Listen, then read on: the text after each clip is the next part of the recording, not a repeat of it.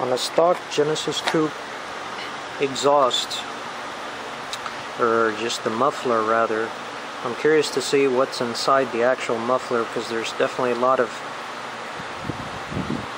discussion around the fact that it's very restrictive.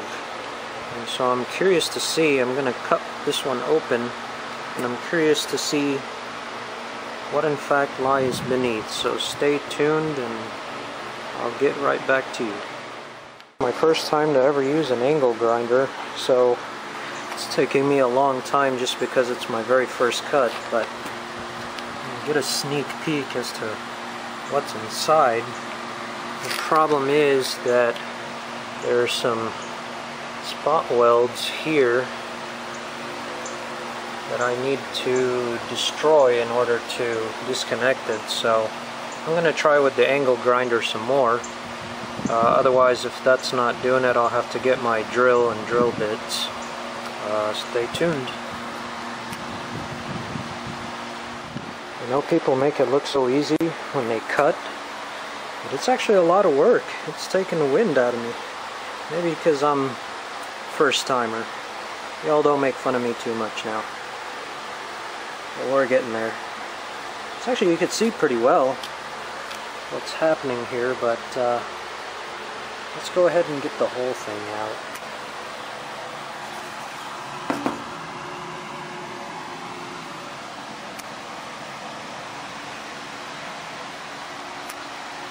Almost looks like someone's head stuck in there.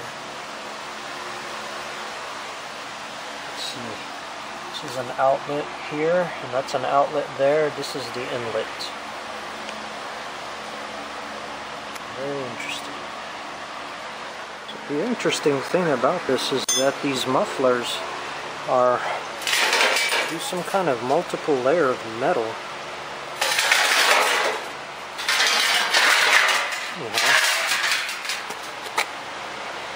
So here it is in its glory.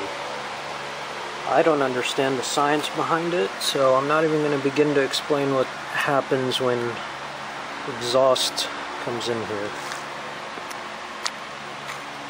You can be the judge if you consider this restrictive or not. But what I can tell you is that you've got your inlet here. So exhaust comes in. Pushed the button a little too early.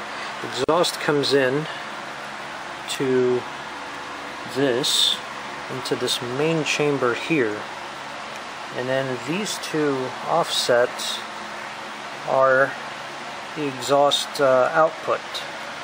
So one goes to that tailpipe and the other goes straight out to that tailpipe. What's interesting is that you've got drilled hole here that sits and goes nowhere really, just into this empty chamber.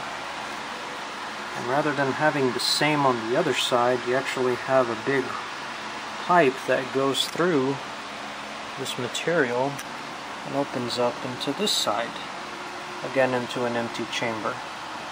Some sort of sound science behind it, but stepping out, that is the inside of the exhaust. Is it restrictive?